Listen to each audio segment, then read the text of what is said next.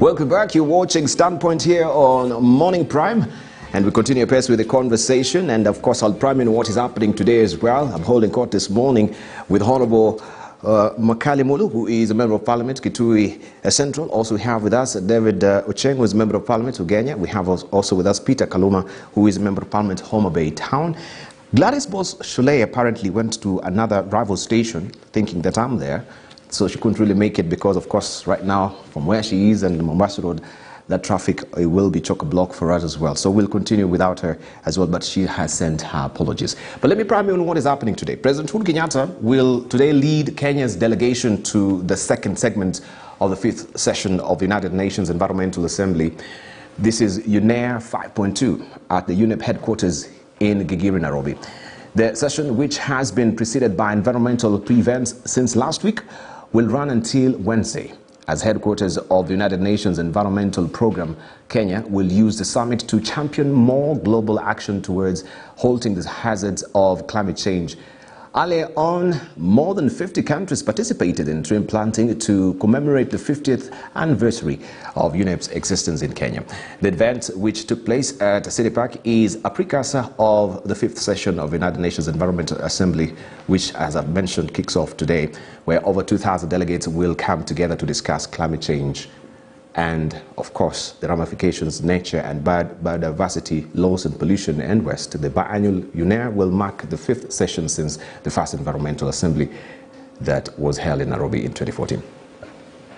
To welcome all of you from your respective countries to Kenya for the resumed 5th session of the United Nations Environmental Assembly, which will take place from tomorrow to Wednesday. We look for great outcomes. We look forward to great outcomes for the 3 days. And I very much believe that celebrating UNEP 100, that will be under the shades of the trees that you will have planted and grown today. There is no greater inheritance that we shall have donated to our children. Each one of you representing your people, your countries, will today lower the seedling into the hole, water it, and ensure that it is nurtured to grow into a forest. I would say that this is a people's park.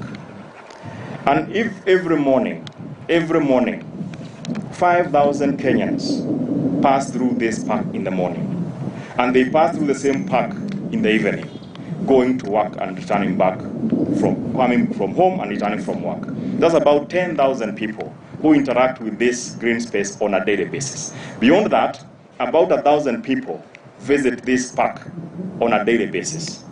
And the park is free of charge. It offers opportunity to all people in this country, of all classes and of all tribes and all nations. Today we are happy that we have offered also the space to your distinguished guests that we have today from many countries, possibly not less than 193. And be sure we'll give you a blow-by-blow, wall-to-wall, wire-to-wire live coverage there from UNEP today. Let's head over to The Hague, where the trial against Paul Gicheru at the ICC over witness interference resumes this morning. Gicheru's defense team is expected to conclude the cross-examination of the third prosecution witness. The witness last week told the courts how he was paid 2 million shillings and asked to sign a contract to withdraw as a witness in the case against William Ruto and Joshua Sang. The conclusion of the cross-examination will pave the way for the fourth prosecution witness to take the stand, witness P0274. Like all witnesses will testify under protective measures. Gicheru is facing 8 counts of corruptly influencing witnesses in the Ruto and Sang crimes against humanity case following the 2007-2008 post-election violence. And of course, we'll prime you that also on the news diary much later in the course of the day. We continue pace with our conversations here with our panelists. And before we took a short break, of course, I was with David Ocheng on that as well. And we need now to wrap it up so that you don't say that I've not given you a fair chance, unless Honorable Kali, you want to respond as well. David, are you done? Yes, let me say I'm done. So that you're comfortable with that. It's just that I think, like I said earlier, we just need to keep on working on the project democracy because like Honorable Kaluma said, the Americans have been working at theirs for the last more than 20 years. And so we must keep on, mining the ethos of democracy. You must keep on doing things the right way. If you asked me, even the situation we are in now, the Azimio situation, it doesn't give us the ultimate results, but it's the best we have today. Just like we had something in 02. We keep on taking 5 steps up, forward, and then we take 3 backwards. And that's the nature of democracy. We just need to ensure that we keep building this. I have one issue that I'm hoping that this election will deal with. Yes.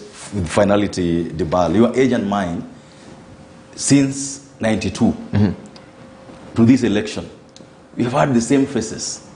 The same faces. Yes. Running. The same faces determining how politics works for 30 years.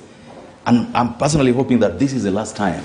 And I'm just calling upon, especially the younger people, 40 years and below, to take more keen interest, to take more keen,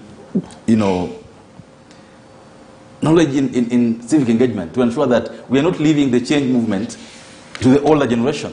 We must take part in it. We must take interest in it. We must build our country. Because this generation are going to go out in these coming elections. I don't see these people that are doing these coalitions in this election determining how we will lead this country in the next 50 years. And I want to call upon these younger people to take more keener interest in the activities of political parties, in what's happening in politics, so that we make our politics work for us and make politicians accountable. Thank you. Thank you very much. Honorable Makali? Just briefly, Debal, on this matter. You know, the reason why we're having challenges with these small political parties, the reason why most of them would be called briefcase political parties, is because basically after every election, they become dormant till the next election. And what is happening basically is like they are there to reap from the unfairness in the nomination process, so that once I go through the nomination process and I don't win, then they are there to give me a certificate and then pay money. You know, there's nomination fee which is paid. And actually most of them make a lot of money. But I like what Ocheng is saying, that I wish we had a system where they could just remain active so that they also become big with time. You know, if you just, after every election you become dormant, then you always remain a small party for quite a long time. So my appeal would be, I agree with what Kaluma was saying earlier, that we don't need 100 political parties.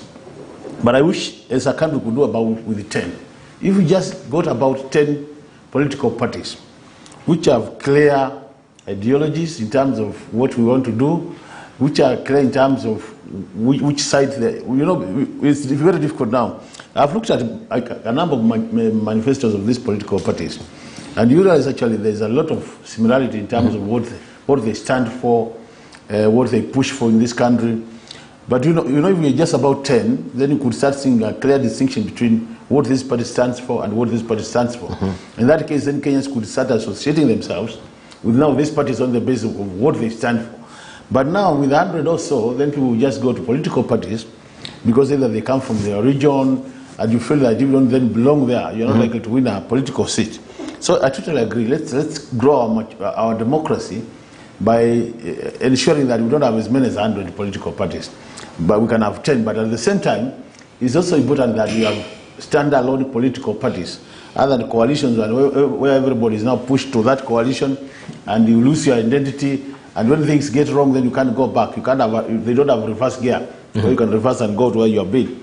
So to me, generally, this debate, thank you, is a debate worthy having it as we move to the future. As we move to the future. Yes. But I'll be remiss if you don't close the discussion by asking you, Honorable Kaluma, if you're also happy with the judgment from the courts there, where we had Justice Raila Odinga giving the parties authority to use alternative means to conduct nominations, because you were having issues with the integrated political parties management system, digital register provided by the Register of Political Parties. Now they're saying, no, you can actually use your own roles in primaries.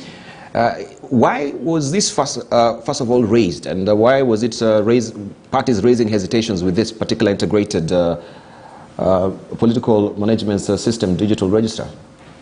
Briefly. Yeah, you see, Dibal, if I were to go back a bit, Kenya, of course, is a multi-party democracy. Everybody is free to form their political parties if they meet the criteria set in law.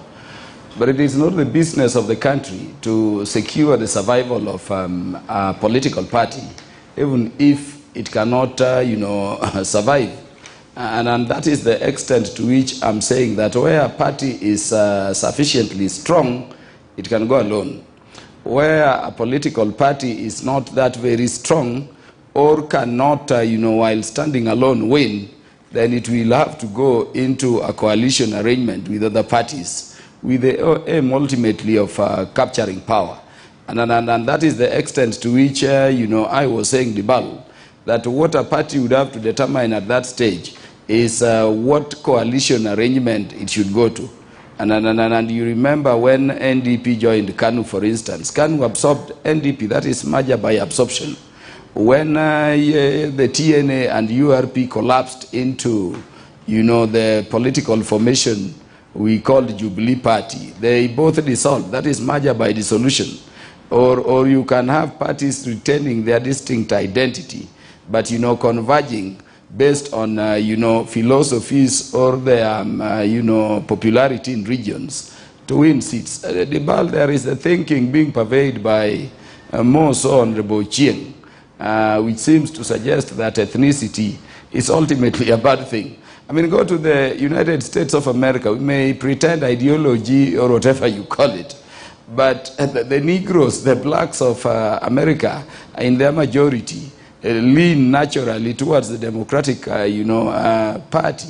The rednecks, the pure, whites, by majority, lean towards the Republican. Of course, there are a few, shifts here and there. Mm-hmm. The same case with the UK. So that when elections are coming, Dibal, even in the United States, you see what they call the red states, very clearly drawn. You see the battleground states, and you see the blue states. Yes. My view is that the fact that the people of Ukambani, for instance, can in their majority go to a political formation speaks to their problems and, the interest they want to purvey, and they have a convergence, on it. Not simply because, that they are canvas. Even if we were to take it at the level that they are canvas, then as a community they are looking at how best to secure their political space. There is nothing criminal about that. Of course, the party ultimately must meet the criteria of having representation in the country. Now, to the question you are talking about, Dibal, and I believe this one Makali and Honorable Chieng will agree to. When you go to the political parties register today, my brothers, you'll find a person who has never applied formally to be a member of any political party registered in a party without their knowledge. You'll find members, Dibal, of our Orange Democratic Movement Party, for instance, registered in UDA, and most of these, recently, formed parties without, their knowledge. And that is the extent to which it was being proposed that the register to be used in party nominations, if the party were to apply the formula of, delegate system, or to apply the universal suffrage, must be a formula that restricts participation in the party nomination, to the members of the political party. Mm-hmm. Because otherwise you can have members of other parties defining who the candidate is if you use the register of IEBC. And that is the extent to which that amendment, which was, resisted by a few who never understood it, was coming. And largely it was saying that if, for instance, you have ODM, members conducting their party primaries to nominate their candidate from a Bay Town, it must be ODM members registered and certified so. And it was being said, therefore, Dibal, and it has been confirmed, that the repository of all membership, registers and political party, membership is with the register of political parties. So it should not be the IEBC, register, but a certified, documentation from the registrar. Of course, the fear on the UDA side, Dibal, was that there is this e-government, thing and there could be interferences by what they call the system in terms of the register. But I think we should give credit, the due credit to institutions to properly run. Let us clear the membership. Let the registrar of political parties issue a certified register of members to all political parties so that we don't have that situation where Kaluma is in ODM but you find yourself in UDM and you're not able to participate. And that is what Article 38 of the Constitution, Dibal, speaks to or says. Thank you very much. All right, unless Honorable David Makali, not David Makali, Benson Makali, and also David Cheng. You have something to say on that? The issue here is this, that previously, parties would submit their membership list to IBC directly. Previously, like in the last elections. The MDG would go into its party register, print it, and submit it to the IBC. Yes. But now the new law we passed requires now that you submit your party register to the register of political parties first. So that after that, when now IBC wants that register, you apply to the ORPP to give you a register that you gave to it, certifies it to the true register of your membership, then you submit it to IBC. That is the new provision in the law. And so what someone would be having an issue with, why don't we just submit directly the way it used to happen before? And Kaluma has just rightly answered the question that IBC would then be able to harmonize in case there are any disputes about membership and all this, because it's the custodian of all the membership registers of all the parties, harmonize and ensure that, if there are disputes, they are sorted out. But also, the fact that parties are now required to do their nominations if they are going to use what they are now calling. And by the way, the word direct nomination now means nominations through party members. The one where we sit down and give a ticket to him is under the law now called indirect nomination, not direct. So if a party wants to do nominations now direct, then the party must use its party members. And the party should not decide who the party members are. As soon as you do that, then you close that loop. The other innovation in that is therefore that once the period for joining political parties ends, there cannot be any monkey games that then you're going to again open the register and put people. What Makali was talking about, that you go for a party nomination, you go to MDG party nominations, you lose, then tomorrow we find you in party, in Wiper. Yes, so once that is closed, then there's no room for this gerrymandering and trying to go around the political party rules. So that's what it really is about. All right, and it's unfortunate we don't have Gladys Bose-Sholay here, because I would have wanted to know also from their own end how they'll be carrying out the nominations, because I'm given to understand that they will not use party officials. They will weed out the possible compromising of party officials by aspirants, where the National Elections Board, of course, said there are no plans to have county election boards, saying that all operations will be managed by the National Elections Board. I don't know with other parties if that's the way you're going. I don't know what is happening with actually, normally the National Elections Board is the one which oversees any party nominations, because their work is normally party nominations. Because the general election, then IBC takes over. But I think what is happening, and that's why the issue of the party membership becomes very critical. I don't know whether it was an error in the system, but as Honorable Karuma was saying, there are quite a number of members of a particular political party. You find you have actually been pushed to another party without your knowledge. I don't know what happened. And that's why we were saying we need to make this system, the digital system, very safe. Like, like if you have ever used the e-citizen, for you to access your account, they keep on sending you a new password every time. If you go to e-citizen and you want to access your account, they will send you a password so that you have to key that password for you to access the information. I think that is what is lacking the political parties' digital process. Because what is happening is people are able to and this is public knowledge. I think UDA has been one of the parties which has been accused of doing that. Very many members have actually found themselves being members of UDA, and they never knew about it. And but the new law we have passed, it is now very clear that registering somebody in a political party without their choice or without their permission is actually now illegal, and you can be punished for that. So I hope that will help. But before even you punish, you need then to audit what is existing to make sure that all Kenyans are in the right parties of their choice. But I don't know how that will be done, because, you know, some of us who are in towns, you can easily check your party status. But you know that they are down there in the road of our mothers and our sisters and brothers, yes, who can't access these systems. So you are likely to find that at the end of the day, then they will have no way of knowing where they belong. But you know, for somebody like Honorable Cheng is safe, because he's saying in his political party, they're not going to do nominations. So they either do consensus or direct, and in that case, then to him, the issue of party membership, rather than just knowing that this party has this number of members, they are not going to be used to do nominations. In that case, then is okay. But other parties like ODM and our party, where we are likely to have serious nominations because everybody wants to be in that party, then party membership becomes very, very important. And it's important that we get to know where are our members. Otherwise, if you want to be nominated through party membership, and then the party has no members, then it also disadvantages the whole process. Because if you realize, you might be doing that with very few members, and the person you nominate, then it might not even be the most popular candidate at the end of the day. Right, thank you.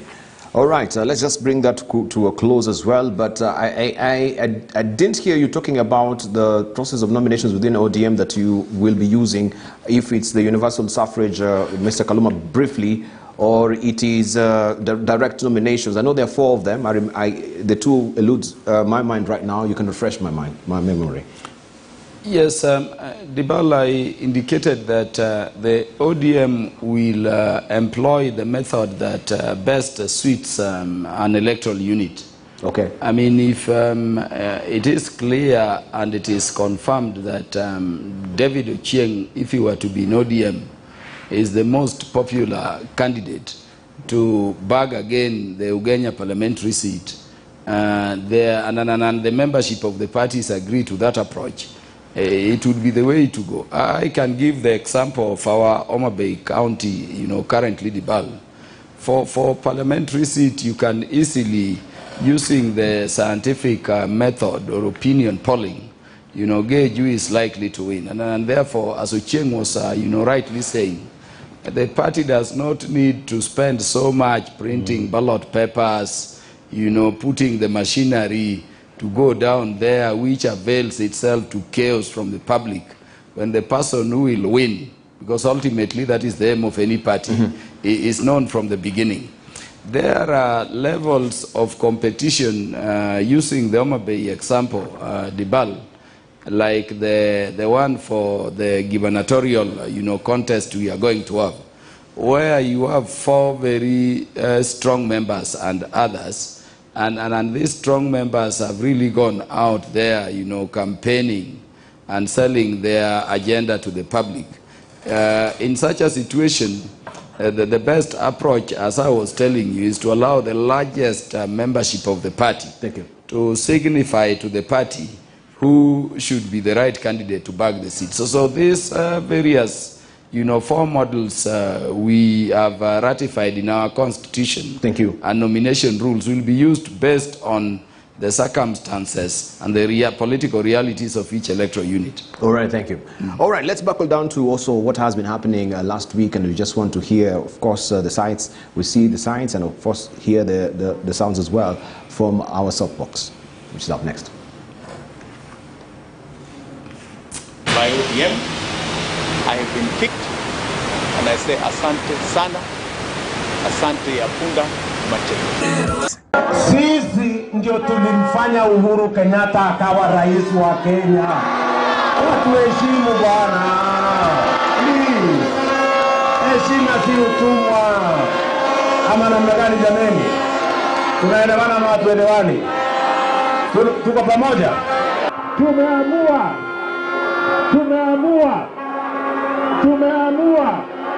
It is not about our individual gain.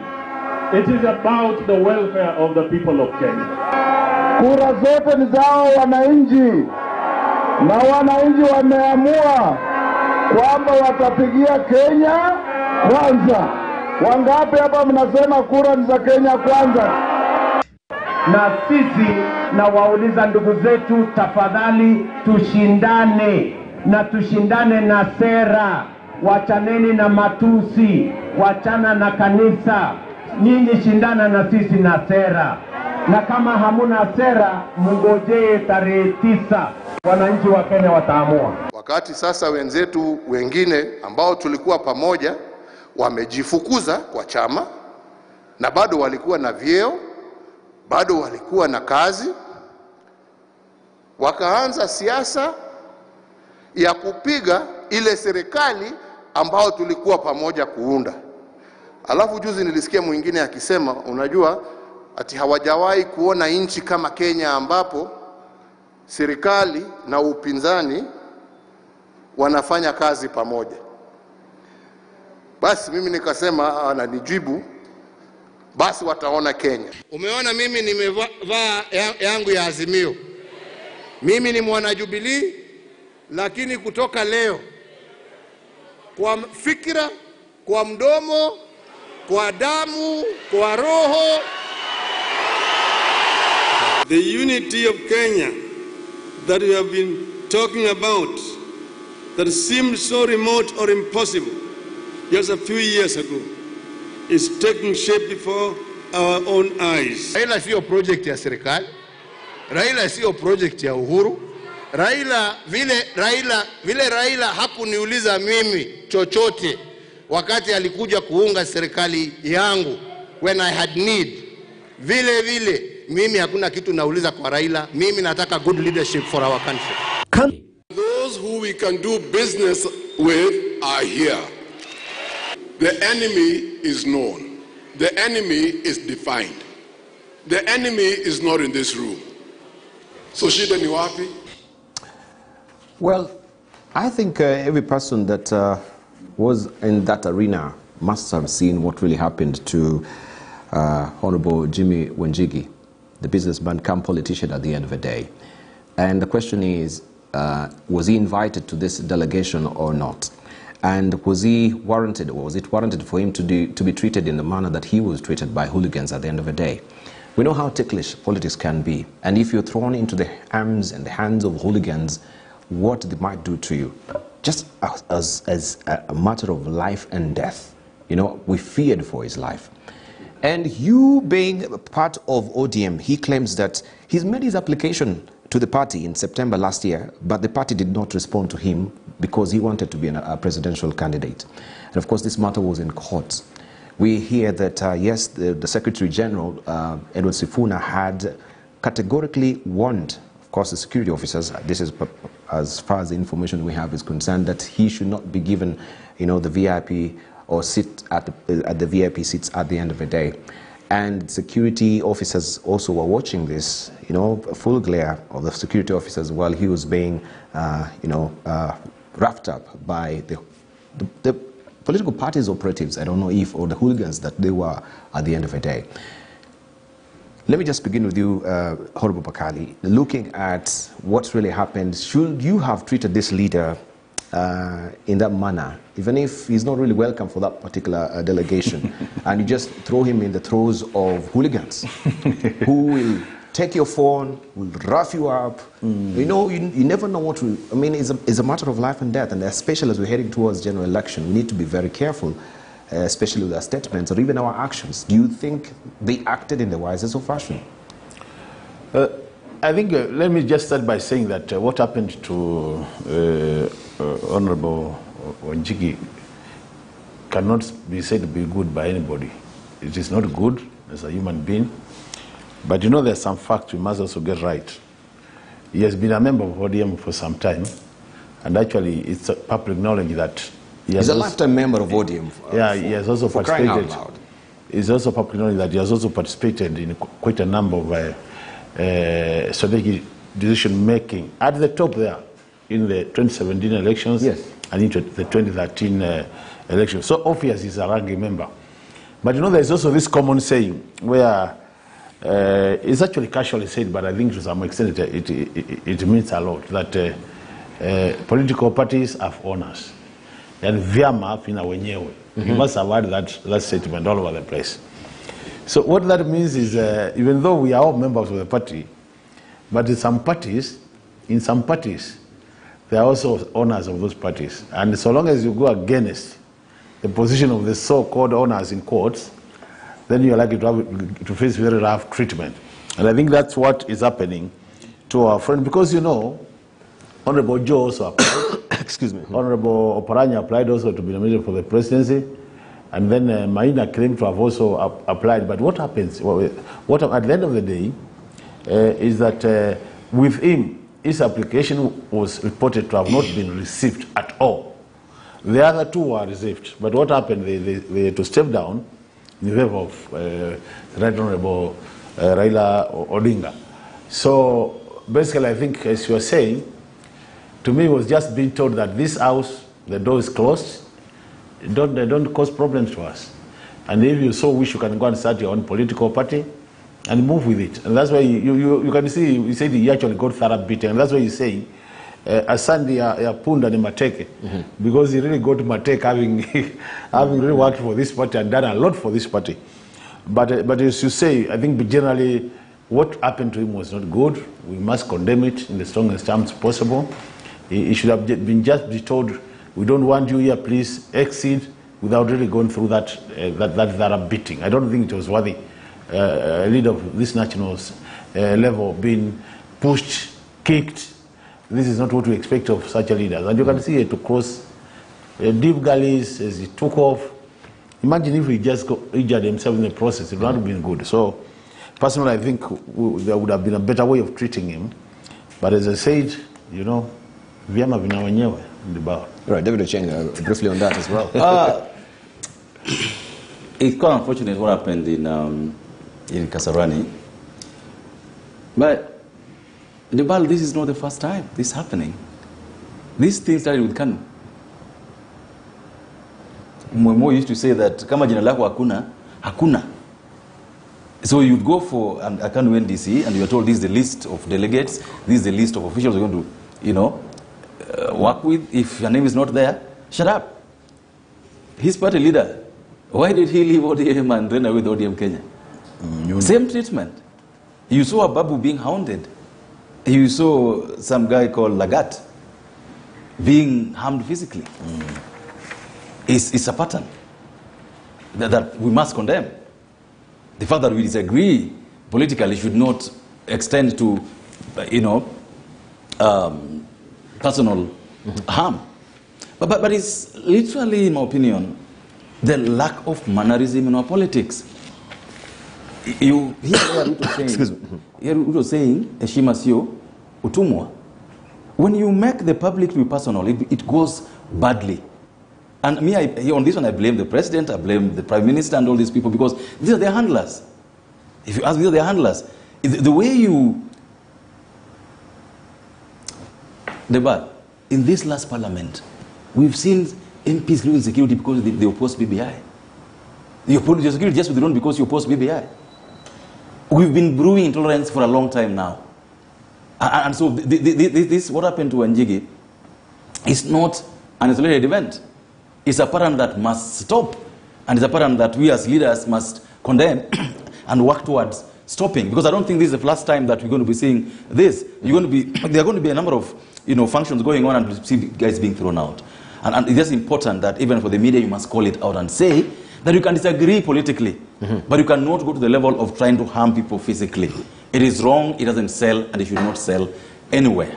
That's where I would want to leave it. All right, Honorable Peter Kaluma, you are ODM, Orange Democratic Party. Do you think in any way what you saw happening to Wanjigi is anything but democratic? He has made an application since last year that he should actually be on the of course, the presidential candidacy or that particular ticket for him to run as a candidate at the end of the day. But you did not respond to him. Yet you've responded to Jogo, you responded to Oparanya. Is there a rhyme or reason why Wanjigi did not get a response, yet he had made an application? Yadibal, those things you are talking about, Jimmy applying, whether party responded, are the tantrums you hear Jimmy Wanjigi throwing outside there. You don't know the real facts. I sit in the National Governing Council of the ODM party and the party's parliamentary group.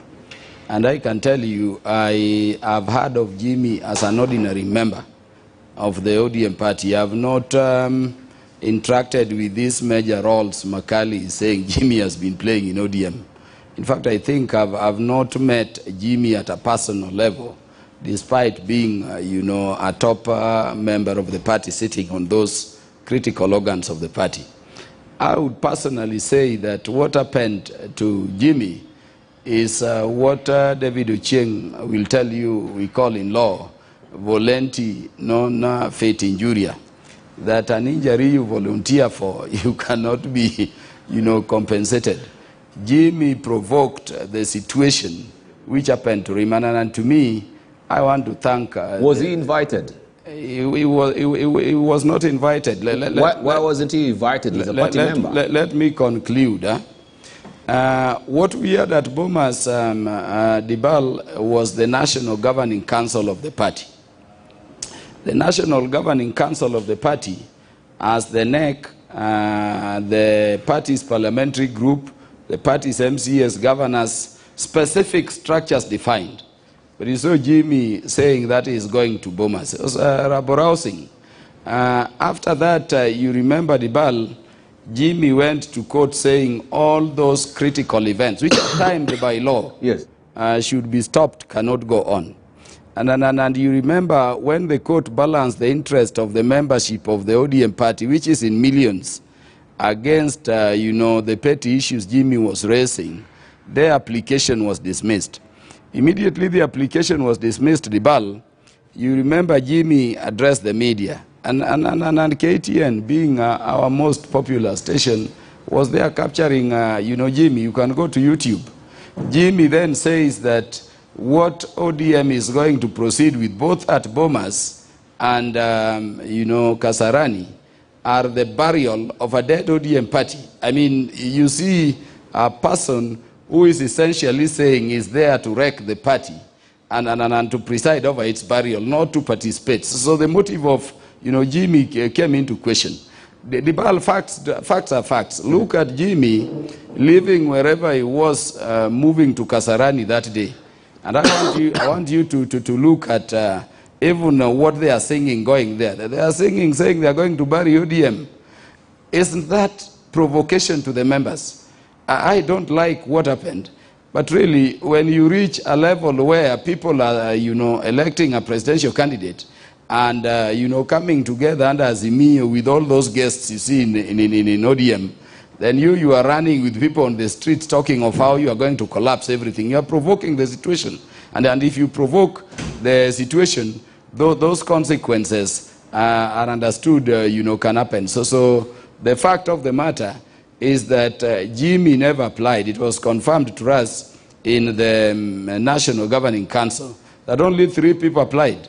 And you've noted for the recent... So you want to tell me he's lying through his teeth that he made an application? And he has been lying all over. You saw the person, the character you're calling Jimmy Dibal, is currently in the habit of blaming everything that is required of him by government on ODM or our party leadership. When Jimmy is told, can we have your gun license, it is Raila. When Jimmy is told, can we have your certificates on this land, whenever Jimmy is in conflict with the law, Raila is the Inspector General of Police, ODM is the one running government. Now, all taken into an account, Dibal, is that a member of the ODM party, acting in good faith. And see what he has been seeing. This is an ODM member. But look at his cap. The rallying call of the ODM party is to Kotayari. The Dibal, you know it. But Jimmy brands his own caps, and he goes there telling people, it is not to Kotayari when I say ODM, say Fagilia water. So this is a guy whose motive is not in consonance with the party's motive. And a guy who has been doing everything possible to provoke the party membership, leading to what happened at Kasarani. So it is something that personally I would not regret.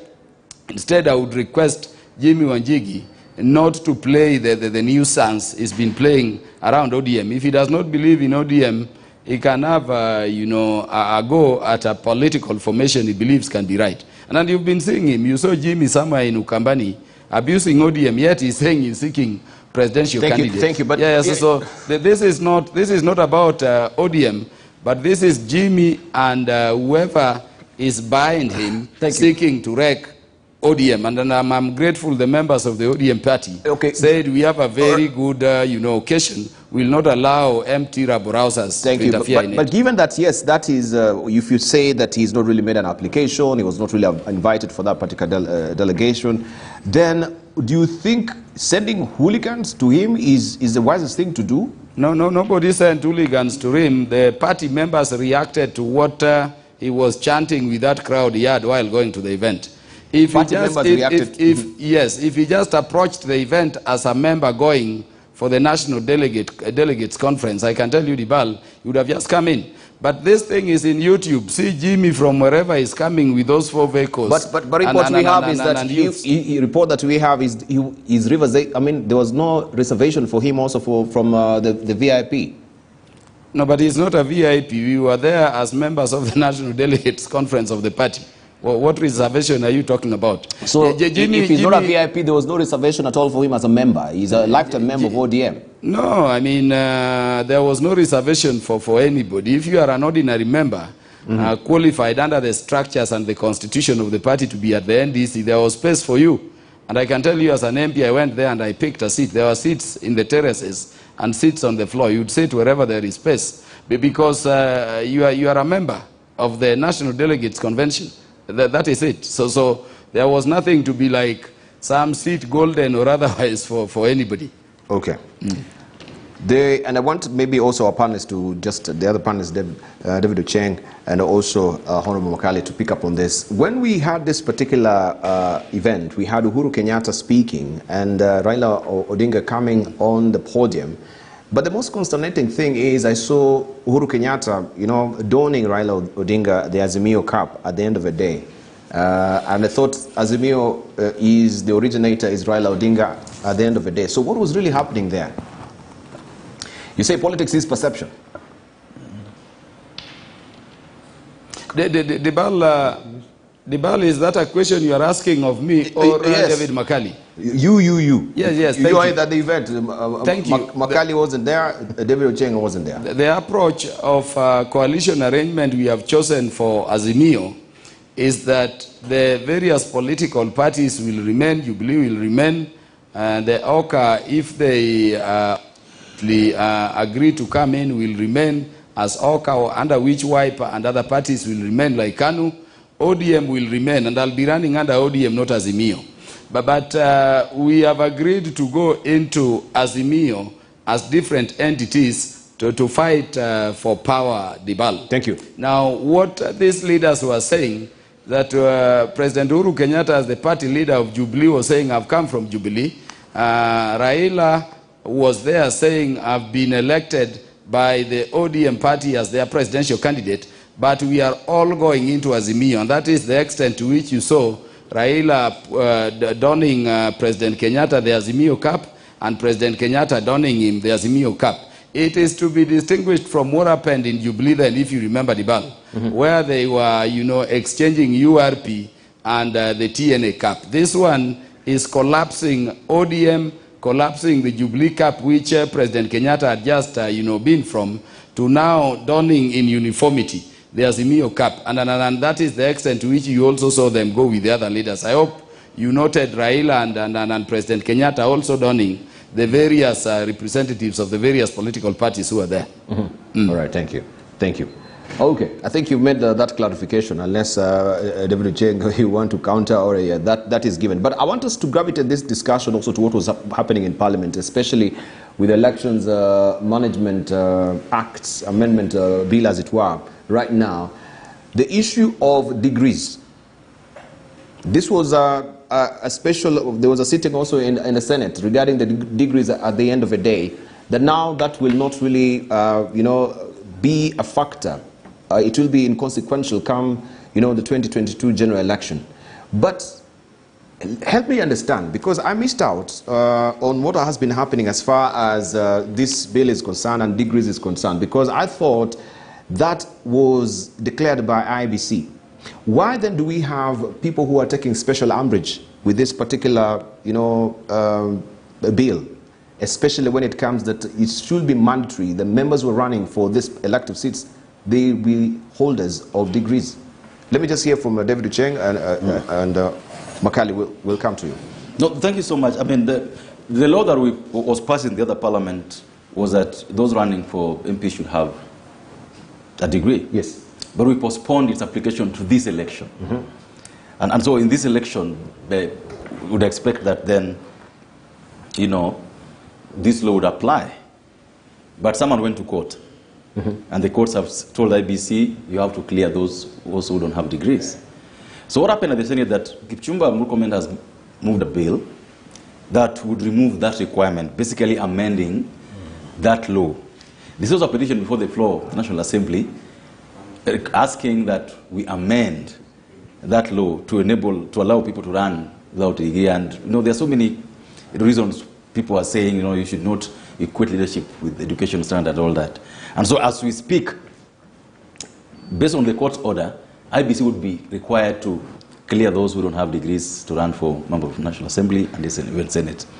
Now, the law that was passed in the Senate last week definitely comes to the National Assembly. And from, you know, from the vibes I'm hearing, I'm certain that it's going to go through.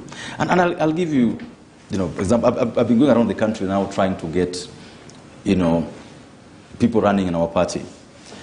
I can tell you that if you insisted, for example, that the MCA must have a degree, you probably end up with some wards not having even aspirants at all.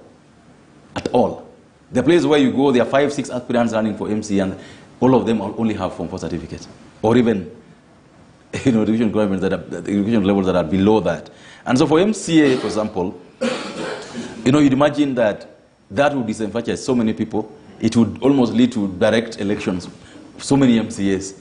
If we went, for example, to Turkana or West Pokot and all that, not that they don't go to school, but because of, you know, years of marginalization, you find those who want to run for those seats largely don't have those. And even in areas where people are going to school, like in Nyanza, you find people don't have degrees. Those who are trying to run for these seats don't have those requirements. And so, for this election, I think, like the laws that the courts have said, and even if you listen to members of parliament, there are a couple of us who don't have those qualifications, and they're going to convince people that, you know, you must allow us. Remember, Kibaki had to save so many people by not, you know, signing the law at that time. And so I see us going to elections the way we did last time, without the degree requirement for MP and MCA. Thank you. Honorable Makali. You know, Dibara, I listened to my colleague, Honorable Cheng, and anyway, for me, I've always stood my ground. It's unfortunate we want leaders who have no degrees in parliament. You know, me, Honorable Cheng and Honorable Kaluma, we have been in parliament now, actually. We are all second termers. We're almost doing 10 years. And when you look at the work of a member of parliament, as provided for in the Constitution, you do oversight, you do legislation, you do budget making and representation. Other than representation, where you are likely to represent your people without really caring your level of education, I tell you about the other 3: legislation, oversight, and budget making. You require some minimum level of education. And I really think that you can't do without a degree, especially those 3. And that's when you see the ball. I'm sure you've been observant. And Oche can bear me witness. When it comes to third reading of any bill in parliament, you hardly get more than 20 people in there. Committee of the whole, yes. Yeah, committee of the whole house. Kaluma can tell you. So these are guys who are in the house, but when it comes to doing the actual work of what is expected of a member of parliament, they don't meet the expectation in terms of their academic qualification. When it comes to budget making, imagine the bar. You are oversighting a budget of 3.3 trillion. That's what you're oversighting. The people, majority of those who are oversighting, don't even know what a budget is. So you have PSCs really enjoying their time. You have CSCs enjoying their time because they come to committees. It's only 2 or 3 people can ask serious questions. So they always have their way. Thank you. And I think really, if we want to be serious in this country, why are we demanding a degree for governor and president, and we want to say we can't demand a degree for member of parliament? We agree MCAs can be diploma level. But you also find we are now pushing so much money to the counties for devolution. My county, Kitui, gets not less than 11 billion. And you want that to be oversighted by somebody who dropped class 7, who dropped class 8. Thank you. Let's hear from Peter Kaluma. Because before we come to this, you're talking about this court injunction that we do have. But even prior to that, we had attempts from Senator Murkomen. We had him speaking publicly, saying that he will not really agree. I think just the injunction is steamrolling what was already developing and snowballing to be where we are at today. People are saying because we have also some members of parliament who don't have degrees and they want to be seen in the next, government as well. This is the protection that people are seeking for, these legislators. Isn't that the case? Briefly. Yes, Dibala, I don't want to dilute the presentations made by Honorable Makali Mulu on the matter. I think I would go by it word for word and in substance. Dibala, being a member of parliament or a member of county assembly, to me is a very serious business. And if you have people who are going to budget, people who are going to oversight budget, people who can remove the governor or the president who has been elected by the people from office, people who can impeach the deputy president, people who can oversight all state officers. And Dibala, you need to look at Article 260 of the Constitution to see the array of people defined there as state officers. Those are people who ideally should have some solidity of mind, which only some reasonable academic, qualification can give you.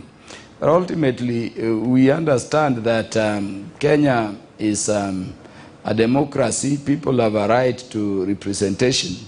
If some people in some section of the country want to be, represented for the sake of it by somebody who is not educated, that is their problem. Thank you. I can tell you, it is necessary that we begin thinking of the roles of these officers.